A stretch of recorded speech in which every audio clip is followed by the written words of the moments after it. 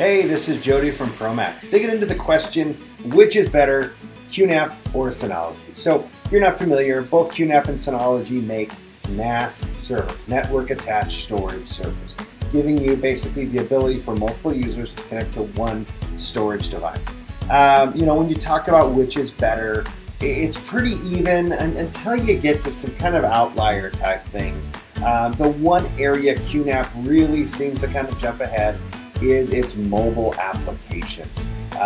Definitely, there's a lot you can see there that people would like. But the fact of the matter, it comes down to what your needs are, what your budget is, and what's really going to work best for you. So I say before you even start this search, figure out what you need. Figure out what are the features, whether it's backup, both have backup, or whether it's high-speed video editing performance, both have it to a certain extent.